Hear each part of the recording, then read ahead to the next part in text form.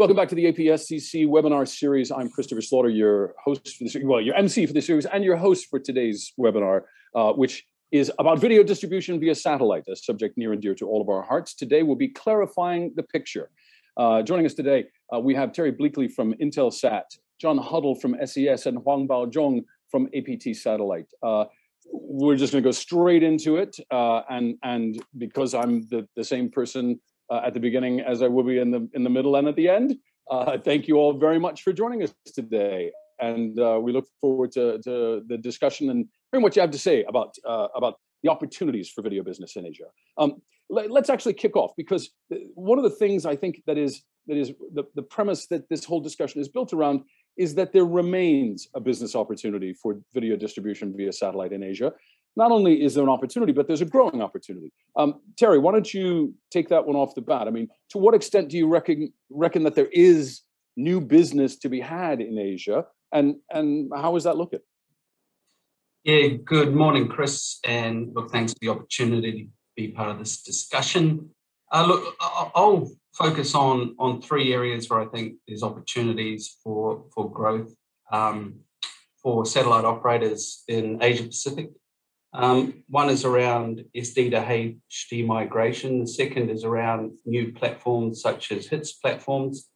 And the third will deal with seeing some of our customers, the content providers, going direct to customer and what opportunity that opens for us. So if I look at those three, the first one is standard definition to high definition. If we look at just our own bouquet of C-band distribution on our Asia assets, between 2018 and 2020, we saw a growth of around 12.5% of our HD content on those satellites. In the same period, we saw a decline in our SD channels of about 2%, but overall it was growth. And what was leading that growth was migration to high definition. And if we drill down a bit more in that, and if we look at, say, one specific market, India. In India, I think the MIB has licensed about 920 odd channels. That's remained pretty stable over the last couple of years. There's been a slight increase. Not all of those are being broadcast. The ones we're most interested in are the pay TV channels, and there's over 320 pay TV channels in India. But of those, only 95 are high definition. The 235 balance are standard definition channels. And what's going to be the impetus for more of those channels to become high definition is to attract advertising revenues. And advertising revenues are attracted by eyeballs. And what we've seen over the last few years in India, if you look at just 2018 to 2020, we see an increase in viewership of HD content of 140%, which is a massive increase in viewership. So as those eyeballs come across, the advertisers get more interested in the HD content. We know that people watch HD content longer than they watch standard definition content. So we see a migration towards HD driving some growth for us. If we, second point I brought up was different ways that we're looking to distribute. And there are HITS platforms that have emerged. So HITS is head end in the sky. And effectively what happens with a HITS platform, it's like a direct to home, but it's not to the home, it's to the cable head end for distribution. And it's not using KU band, it's using C-band frequencies. So we support a large HITS platform in India known as Next Digital. It was previously known as Hinduja. And they've been very successful in distributing their content using that platform. And we've seen others come to us, and I'm sure they're going to John and Baozhong as well, to look at a capacity availability for replicating such a model. So there's another area we see opportunities. And the last one I'll talk about, and I'm sure the guys have others to talk about here too, is we see content providers going to direct to consumer. We see Disney Plus, we see HBO Max, and they're really interested in the consumer experience. And one of the exclusive areas where satellite can provide a different experience is connectivity to things that move, to things like aircraft, ships, trains, etc. And to that end, Intelsat last year bought GoGo Commercial Aviation for $400 million. That's now been integrated into Intelsat. It's our commercial aviation division. They connect over 3,000 aircraft, 20 airlines, and those 3,000 aircraft relate to 200 million passengers per year. That's pre-COVID days, so we're not there at the moment, and we'll come back to that as COVID sort of moves as it does. And that creates a great opportunity for us to speak to content operators and tell them we can now touch their customer base whenever they're traveling, whether it be on a plane, whether it be on a cruise ship. We touch 90% of cruise ships that are out there. So, you know, what our proposal to those players is that we can give their consumers the same experience as they have at home when they're on a plane and when they're on a cruise ship, and over time when they're in a train and a bus, etc. And it's really an exclusive areas for satellite operators. So we see a lot of potential, and we're tapping on that at the moment. Those are great areas to touch on, and there's just to unpack those is, you know, a webinar on each really. But we will follow up on some of those things, and you've actually teed up a couple of future points that we've already got on our list. Let me throw that over though, Bao Zhong. You're also dealing with a lot of the cable operators as clients. You know, what are you seeing the same sort of overlap with Terry with the areas that he just mentioned? In our case, slightly different. We saw dramatically slow down in the TV business, and especially for the international broadcasters. I believe that the world already acknowledged that more and more international broadcasters has reduced their satellite TV channels and then focus more on the terrestrial, the streaming video, especially after the two biggest merger, AT&T and HBO. So that's an inevitable trend that in the future, the satellite contribution or distribution market will be shrinking. So this is there's no question that mergers on the content side, mergers and acquisitions have definitely had an impact on the number of channels available. Are you seeing new business though? Are there new opportunities? New business, we saw slight growth in the maritime video business. Perhaps that could be one trend in the future for the ships, especially for the fishing ships, and for the other mobility services. The satellite TV could play some role there. And in Asia Pacific, we did not see dramatic reduction in the business, but more or less kept stable. But another big problem is the payment issue. In our case, for example, in Southeast Asia, in South Asia market, we encountered big problems of collecting money. So this is another, partly due to the pandemic and partly due to the shrinking of the business.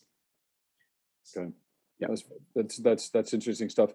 Again, something else that we will talk about is the client's business and how that's changing.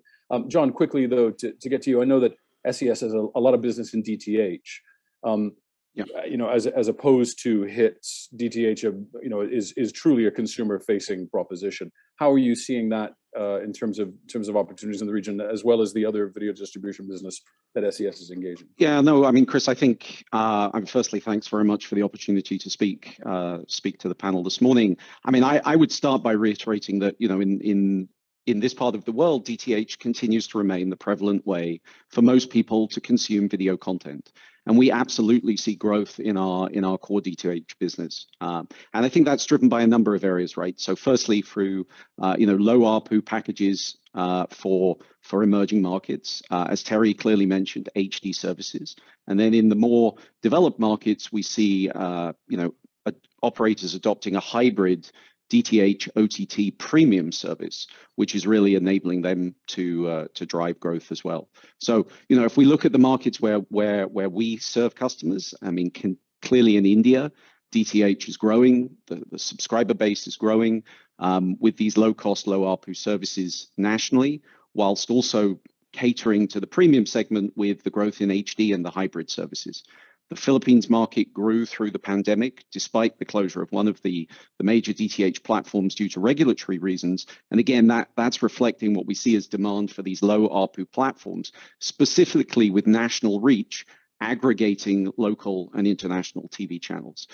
But we also see growth in new platforms. And so, for example, in Malaysia, which is obviously a very mature market with a strong incumbent, we're proud now to be working with a new player called Sirius TV, who are delivering a new bundle of channels across our SES-12 satellite, 5 of which are also in HD. So the bouquet continues to expand. New entrants do come into the market, albeit few and far between. And I think Sirius TV is a good example how satellite operators can evolve as well, because we don't only provide them with satellite bandwidth, we also provide them with cloud-based playout services. And that was a complete offering. So I think, we absolutely see growth across the region there. And finally, I guess I would say we're also beginning to see growth in ways we can, use satellite to help bridge the digital divide and reach unserved and underserved consumers with the delivery of content to the edge, right? So I know we're going to talk a bit about OTT and linear and the evolving world, but at the same time, we're working with partners where we can push content to the edge, where it can then actually be consumed without the need for broadband or mobile connectivity. Again, as predicted, there's a lot of overlap in the kind of questions and the topics we've got to. But you look at the Malaysian market, you talk about the new market entrant trying to shake things up and disrupt things. I mean, disruption seems to be the watchword of the past few years in the video business. Regardless of which side of the which upstream or downstream you're talking about. Terry, we talked about the consolidation on the content side for the companies that are actually producing the channels and producing the content. We're also seeing tremendous disruption on the client side. The last mile, the aggregators and the distributors, the cable operators that are the telcos that are putting out video services. How is that making it more difficult to keep business relationships and to keep the relevance of the satellite link in that value chain? Yeah, look, I think it's a great question. Look, Intelsat has been broadcasting for many years, and we've seen lots of and we've seen lots of disruption. It goes back to 1967 when we did the first ever live video with the Beatles playing All You Need Is Love to 450 million people across 5 continents. So hopefully we'll share a little love on this panel today. And that was followed up pretty closely by a guy jumping on the moon and making a great leap in 1969. And we reached an audience with our constellation of satellites of 650 million people. Amazing event at that time. And I remember I was 5 years old in a little village, watched it communally with about 100 people on a black and white TV, and I still have that memory in my mind. But so we've been around broadcasting for a long time, and we've seen a lot of change and a lot of disruption. We've seen the world go from analog to digital. We've seen it go from tape to tapeless, and we've still been a critical part of the distribution chain. Our teleports, our infrastructure have adapted to the different workflows, to the IP world, and we're now a highway to the cloud. So I think we adapt as we go along. I think the beauty about satellite is its inherent nature, one to many. It's great for multicast broadcast capabilities, and that's what people want, what content providers want. They want to see as many eyeballs as they possibly can. So, part of our challenge is to make ourselves part of that disruption using the technology that we have, which is so well attuned to broadcast. And I think, re-emphasizing one of the points that John made, taking content to the edge is critical. If you look at the 5G standard, which people are implementing now, edge device computing is a critical part of that.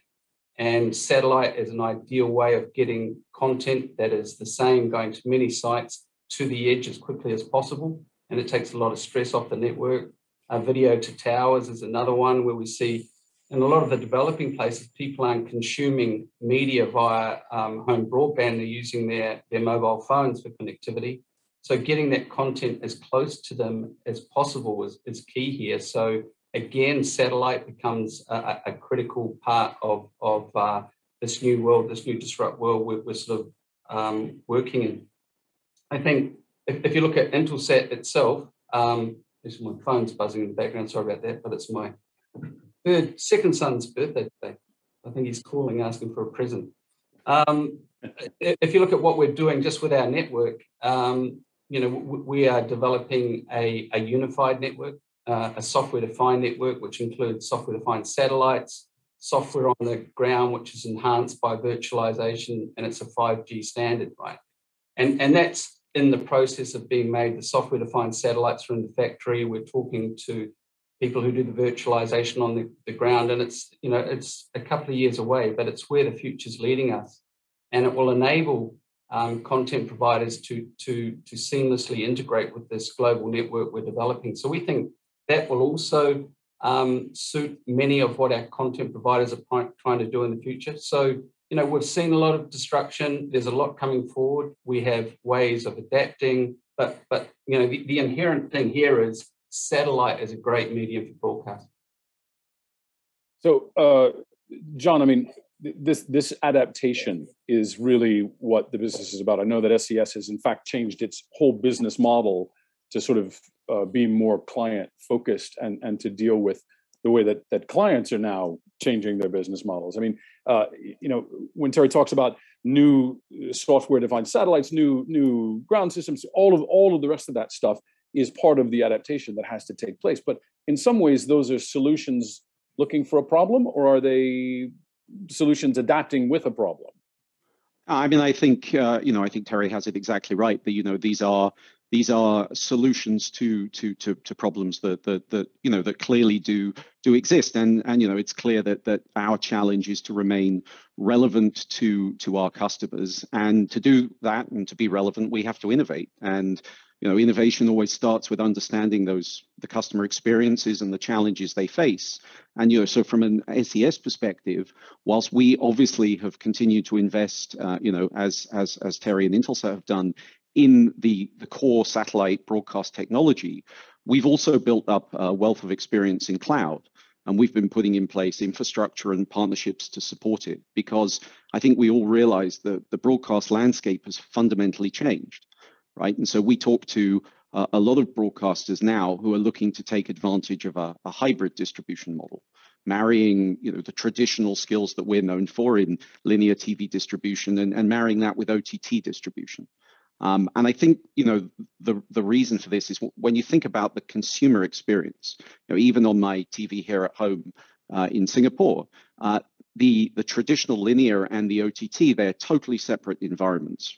For example, when I want to watch the BBC, or when I want to watch content from another content provider, I have to switch an app, even on my TV. And so it's a really fragmented experience. And I think the challenge broadcasters are looking at is that they have one set of workflows for the linear environment, one set of workflows for the OTT environment, and this fragmentation on the back end is a challenge that we see ourselves in a good position to help them solve through the cloud, because cloud really allows our broadcast customers the ability to optimize their content for different devices and user experience, and allows them to deliver content to any device, whether that's linear or OTT. So we think this platform flexibility, marrying the traditional strengths of satellite with the experiences we've built up in cloud, is really going to allow us to remain super relevant to broadcasters and DTH operators, giving them reliable, efficient, high quality content at the same time as offering them this sort of seamless back-end experience. Mm-hmm. So, Baozhong, I mean, back to the idea of the business models of the clients changing. Are you also finding that adaptation is making new demands on you as a partner, as a supplier? In our region of business, we do not see much happening on that part. Okay. We definitely believe that the satellite through the distribution through satellite will definitely be part of a majority, a very important business of the satellite operators.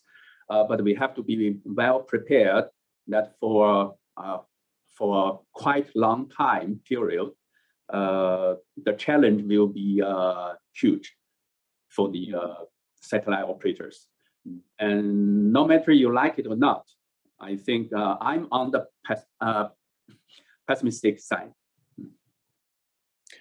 I'm actually glad that you're on the pessimistic side, Baozhong, not because I want to endorse pessimism, but because I was a little worried when we started this that all three of you were going to agree about everything, and that doesn't always make for the best of panels. So it's good to have a little bit of discussion and interaction on this. So your pessimism is more about the satellite operators' ability to adapt, or about the business models of the clients, in fact, adapting away from satellite? Of course, we are heavily relying on our clients. Our clients is broadcasters and cable operators, and for the DTH business, is the viewers in different region. The good point is we understand some of the broadcasters they also changed their business model. They rather focused on the KU band-based regional specific distribution of their content, rather using a wide range coverage formerly undertaken by C-band. So this could be a future trend, but this is not happening or quickly. On that idea, not necessarily with the C-band versus KU band, but in terms of the changes to the business model. One of the things that we've talked about is the idea that linear broadcasting is being overtaken by OTT services of some sort. Is that the case? Are we seeing that in the marketplace? Is in fact the demise of linear happening, or is it just being worried about? This is definitely happening. It's definitely happening. I would argue that point. Yeah, me too. Read too much press. Good arguments. I like it. Go for it. We read too much press that comes from North America, and that influences what we think so much. And it's written with the landscape of what's happening in North America about cutting cord, right? But if you look at the numbers in Asia for linear TV viewing, they've remained constant since 2012. So on average in Asia Pacific, people are watching 140 minutes of linear TV every day. I don't know where they get time to do that. They work for a company like I work for. They don't have kids like I have. But so 140 minutes a day. Crazy, right? So, and that has remained constant from 2012. We're not seeing a drop-off. So we're not seeing cords being cut in Asia. Now, what has grown is OTT consumption during that period. So there's no doubting that has grown. So it was almost non-existent in 2012. Now it's hitting 100 minutes. But linear TV has stayed around that 140-minute mark, right? So OTT, in other words, is additive, not subtractive. Absolutely. Adding so to this viewing, is the peaceful coexistence that we like to talk about. And I kind of looked at that and I thought, why? And I've come up with three ideas, and John maybe has more. But look, firstly, in Asia, it's very common to live in intergenerational homes, and that's not so much the case in North America. So, in homes in Singapore and China and in Japan, you have grandparents with parents with children, and sometimes great-grandchildren in that house. So you have 3 or 4 generations in a home. And that makes the average age of a household quite high.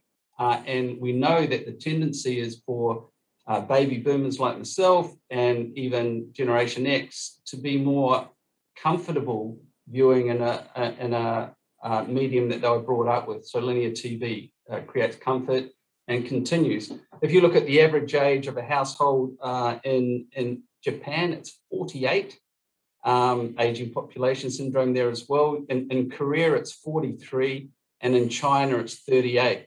So these are three big consumers of broadcast content, and having these older generations in the home. And normally, the television is used as a communal aspect within that home. And then the kids go off to their room, or the parents, the grandparents, and they consume their OTT in their room, watching whatever they want to watch. So that's one area. I think another big area that we failed to recognize, or that North Americans and others fail to recognize, is the poor infrastructure that a lot of Asia Pacific has. So you go to many places in Indonesia, in Malaysia, in Laos, in Cambodia, and you don't have good broadband to the home. And a lot of things that have made OTT successful is they've ridden off the broadband to the home that exists in countries like in Singapore. Broadband to the home exists because you've got gigabit fiber to the home. In Australia, it's the NBN build out that has made broadband accessible to the home. In New Zealand, it's UFB. So these are government funded projects that have brought broadband to the home, and OTT operators have been able to ride on those without actually having to pay to build out those systems. So they've been very successful in those markets. But there are many, many markets in Asia where getting to the home is a challenge. And that's why satellite still remains very, very important. And I think the third thing is, I call it sort of show me the money aspect. And where is the advertising revenue in Asia Pacific? And the advertising revenue is predominantly in broadcast television. So S&P Group have done a forecast that estimates the advertising revenue business for broadcast TV in 2024 will be $44.4 billion. $44.4 billion. And for online data consumption, for online media consumption, it will reach $10 billion. So you've got almost a $35 billion gap in access to advertising revenues between broadcast TV and OTT consumption. So that's a big reason also that broadcast TV will remain relevant. It's where the advertising revenues are and will continue for some time. I'll flip it over to you, John. Yeah, I mean, look, I clearly I'm in violent agreement with Terry on this, and I think you know, it's probably good to also understand, you know, the US I think is almost unique in the world of cord cutting, right? And the reason I think that's true is because the ARPU of traditional packages in the US is like $100. Right, and so people will naturally gravitate away from that. You know, they're paying a lot for content, a lot of which they don't necessarily watch. But one of the things that we certainly have seen is now that US consumers are beginning to stack OTT subscription services on top of themselves, that's costing them almost as much as their old cable DTH package. So return of the bundle, really. I mean, it's. But it's kind of your own bundle, right? And look, I mean, I think to build on Terry's point, we shouldn't kid ourselves that the challenges that the OTT operators have are fairly Herculean, right? Particularly around profitability and monetization. I mean, Netflix only became profitable after they scaled to 300 million subscribers. Disney, I think, is the most interesting use case or challenge in this part of the world as they look to replace the almost $10 billion they've been getting in carriage and licensing revenues with a move to the direct-to-consumer Disney Plus play. And so for local OTTs to scale at this level, that's going to be challenging to say the least. I think linear TV remains absolutely crucial, as Terry said, to broadcasters for their ad revenues. I think Star India, for example, their broadcast advertising revenue is about 75% higher than what they make on Hotstar. And so, and that's with Hotstar for IPL reaching 300 million people. And for us, then this makes, you know, OTT a complementary business to the TV world. So yeah, I mean, I think, you know, when you look at the way the OTTs are trying to, you know, they're trying to address this model. You know, one is, and for them to stay relevant, one is, you know, they look at ad-based, but we know that's a challenge. Two is they consolidate. You know, three is maybe they do deals with hardware manufacturers, whether it's Amazon, Roku, Apple TV, and then four, and this is something that's relevant for us, is they work with pay TV operators and they bundle a service, the sort of hybrid model that we talked about. And you know, I can't, I guess, emphasize enough that on the unserved and underconnected. I mean, as Terry rightly pointed out, there's huge parts of Asia that will never really be connected enough to enjoy an OTT-only experience. I mean, India, as we know, is kind of almost the land of free data. It still has the largest TV audience and growing. And I think 96% of TV homes in India are single TV homes, which means it almost becomes like a communal experience. And when you look at where the OTT revenue in India is coming from, it's coming from the metro cities and the tier 1 cities. Rural India, where 70% of the population live, still doesn't have the connectivity in place to support an OTT environment. And this is where I, you know, believe satellite has a huge role to play, because we remain uniquely positioned to be able to address that. So Bajong, in terms of the supplemental versus dominant idea that OTT is taking over, I mean, you heard what Terry and John had to say as very much linear first. What are you seeing? Is the conversation about trying to provide hybrid services among the clients on the operators, or where does your pessimism come from? Right now, my understanding is the broadcasters will use a hybrid way to transmit their content. But what I want to explain is, if you look at what the broadcasters is doing, like Fox, like Disney, maybe very soon, or even Discovery and AXN, a lot of them now they're changing mind. You know, they definitely sooner or later they will abandon lots of satellite TV channels. So this is happening. I'm not talking about that the satellite will not play a role, but the importance of the satellite distribution may not be as dominant as it is before. So this really maybe a time frame discussion. Yeah. Whether the time frame being right now, the next few years, there's still very much an opportunity. You're looking slightly longer term, Bajong. Is that and correct? Also, I'm looking at the trend. If you look at the financial status of the broadcasters, be it in Asia Pacific or international broadcasters, or even in China, previously we all know that the Chinese TV stations are wealthy. Yeah. They have lots of money. They don't know how to spend. Right now, most of them are in financial difficulties. And this is also true in most of the other Asia Pacific broadcasters. So if you look at the trend, you will see where the ad money will go.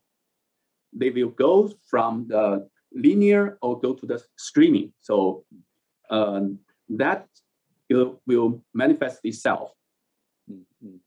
Okay, so that's the trend. And I think that John, Terry, I don't think you're going to disagree that it's happening, and that North America, it's happening at a certain pace and a certain kind of inescapability. But it's definitely, it's also happening here just more slowly, and all of the infrastructure problems we talked about as well.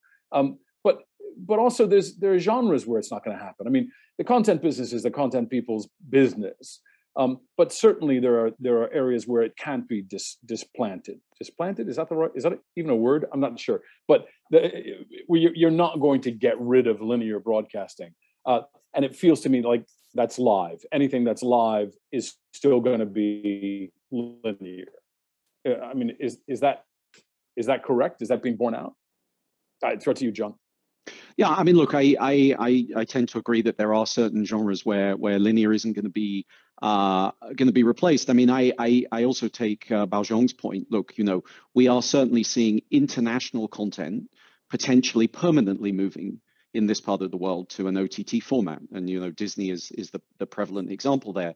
But I still see local language content, because of all the other challenges, remaining prevalent on linear TV, right? So content created in local languages, at least in the markets we serve, I think will be hard to supplant for all of the reasons we've talked about. And then, yeah, clearly the distribution of live content such as sports and news, linear makes sense because the best quality and reach are still delivered today via a linear channel.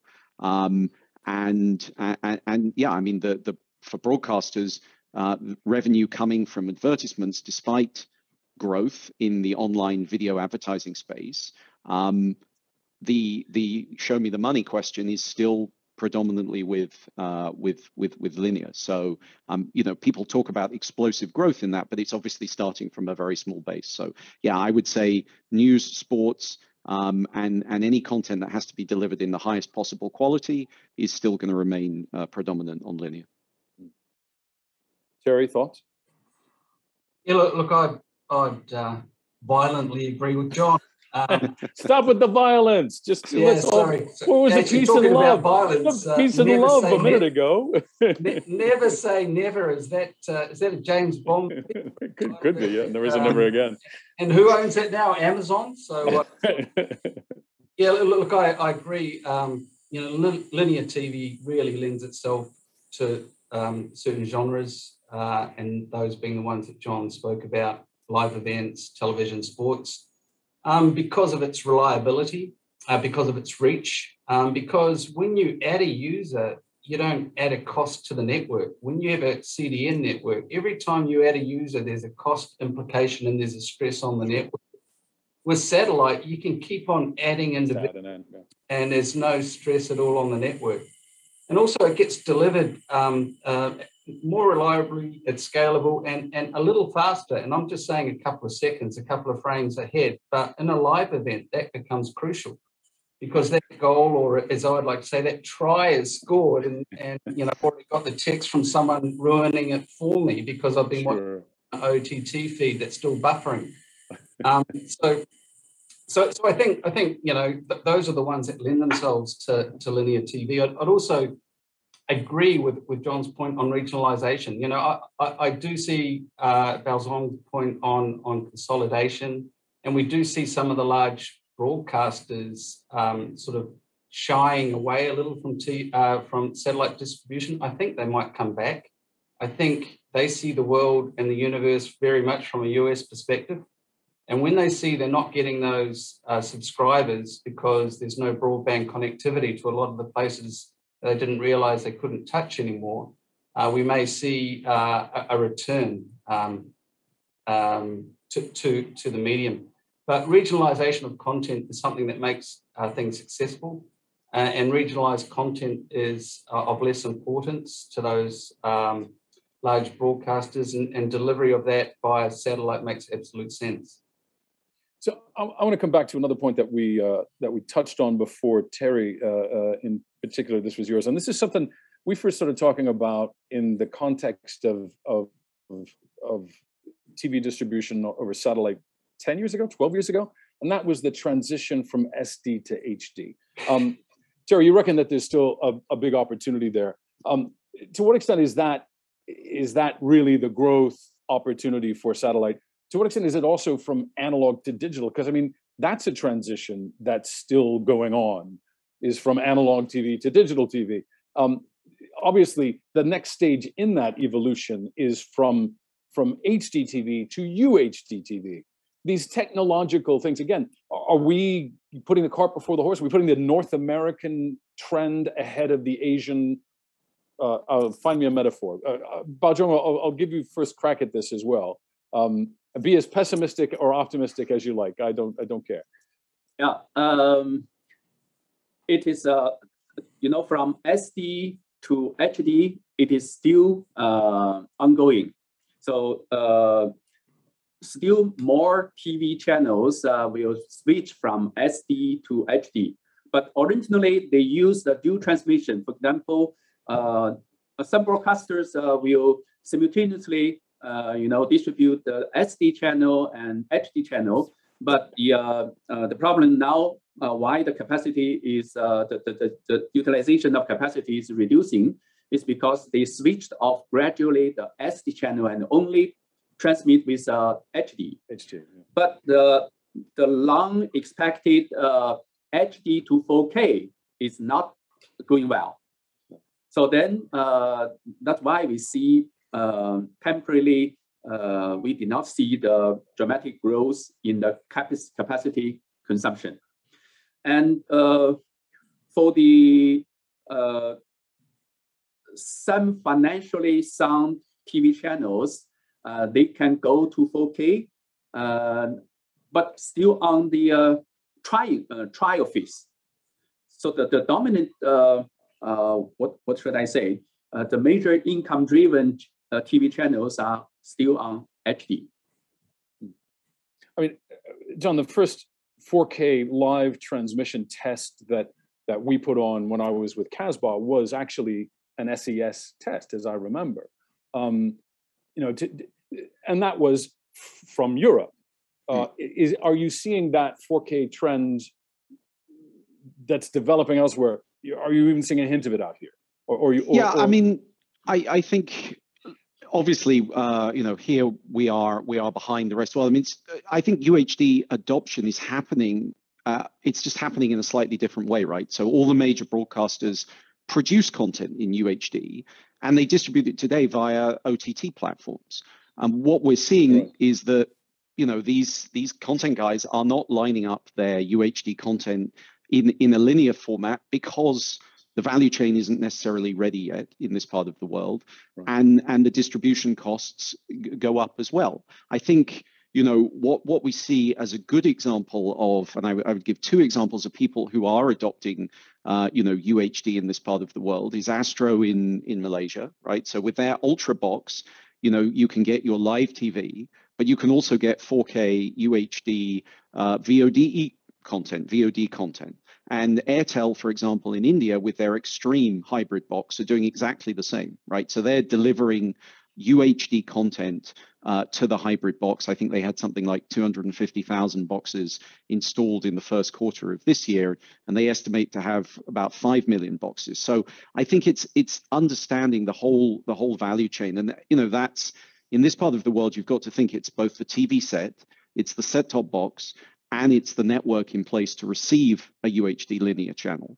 And I think we're some ways away from being able to do that. So I would say it's happening. It's just not necessarily happening the way we necessarily expect it to be, with a load more capacity on distribution satellites.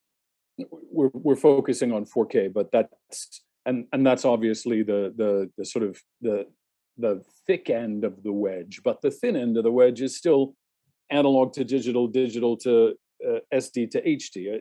I mean, that's an ongoing transformation as well. John, sorry. Terry, jump. Yeah, please, Terry, go.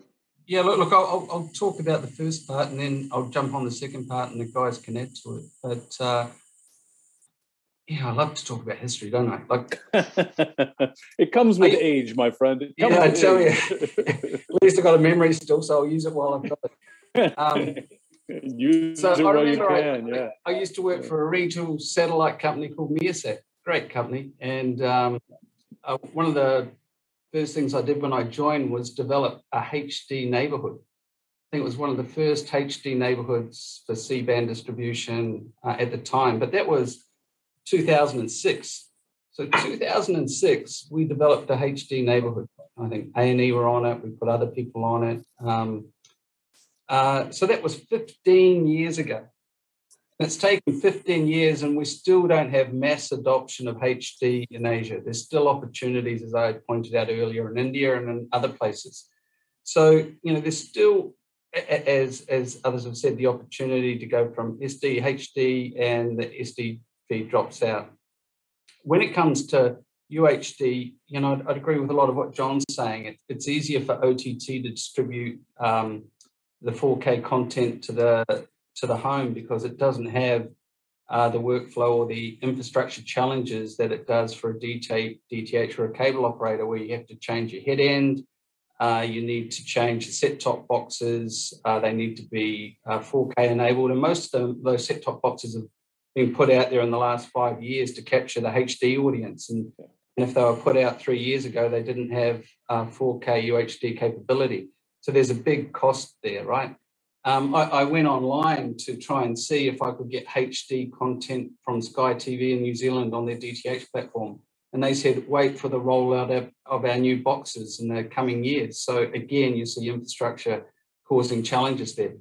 I think to your second point on analog digitization, or the analog switch off, there was a convention in Geneva in 2006 where I think 119 old countries committed to go digital.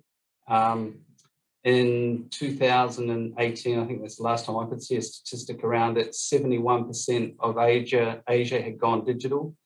Now, I think this is more addressed at public service television, and that has an important role to play for a certain percentage of the population, for emergency communication, for commercial-free television, to give underrepresented audiences a forum to speak.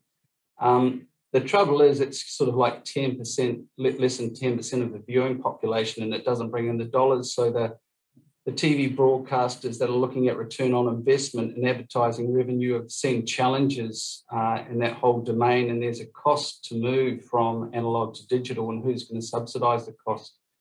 And that's what's caused some of the problems with most countries said they commit to going digital by 2016, and we're only at 71%, and it's going to take probably another decade to get full saturation of that.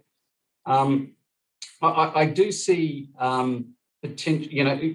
There is revenue that governments can extract from the spectrum they get back by going digital and switching off analog. They have surplus spectrum, and a lot of monetize that.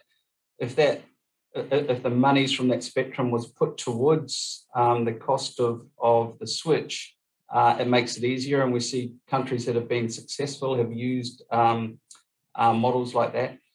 And there's been an interesting model in Thailand where a private company has looked to take advantage of the digital switchover. So the company is Next Step. Their television brand is Good TV, and they looked to do was to put a small KU band DTH bouquet up, do the must-carry channels, which are really the government channels and other free-to-air channels, and use subsidy that the government was putting out in a token format to subsidise the purchase of their set-top box, which would enable them to get the public broadcast television out, as well as content they were providing. They've been challenged because there's a very strong DTH provider in that country, but they're slowly building a case for that, and maybe that's a model where others can follow. But that's the only kind of instance where I've seen the digital switch off and subsidies being used by a private organisation looking to build a new sort of a new broadcast system within a country. Very good. So in terms of the transition, I mean, again, I say that the analog to digital thing is interesting. It's not critical. More interesting is SD to HD, HD to UHD. So without getting too far down, and in fact, I believe we had Good TV speak when we were in Thailand, in fact, for the last time for APSCC. But another story. Look, we're kind of reaching the end of our time. So I would like to wrap up, and that seems like as good a place to sort of cut it off as anything else. Looking toward the future, are there other developments that we see that can positively impact the future of satellite distribution of video in Asia Pacific? I'll leave you for last, Bao Zhong, because you can be pessimistic, and we'll end on a sour note. John, do you want to start, and then Terry, your final thoughts, and then we'll go with Bao Zhong. Yeah, I mean, thanks, Chris.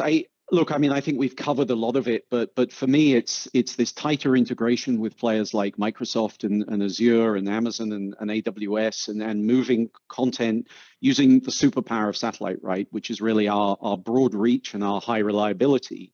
And the more we can push content to the edge, whether that's to a mobility use case, or whether that's a remote village where people just don't have the connectivity, I still see a really vibrant role for us to play. And the more that we can become part of this sort of unified infrastructure and take content anywhere it's created to any device, the more I believe and continue to obviously believe that we have a strong and bright future.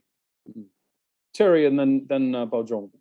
Yeah, so today in Asia, we're delivering around 800 channels, I think, to a combined audience of around 230 million people, so very relevant.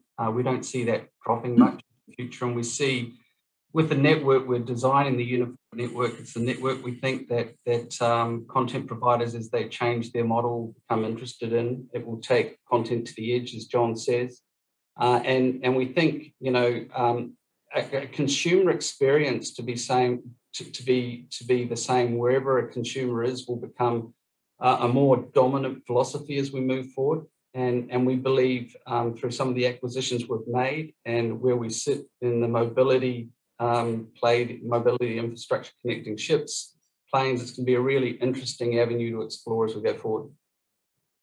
Very good. And Baozhong, final thoughts from you. You don't have to be pessimistic. You can be no. Balanced and neutral. It's fine. My point is satellite will continue to play a very important role in the satellite distribution of videos, of good content.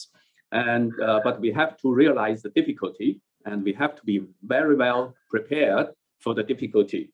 And we have to be, as Terry and John both mentioned, we have to be more innovative and try to find new opportunities and create the new opportunities for our satellite operators. So I'm not saying that we have to give up the satellite business, but before we realize the difficulties, we cannot be more innovative.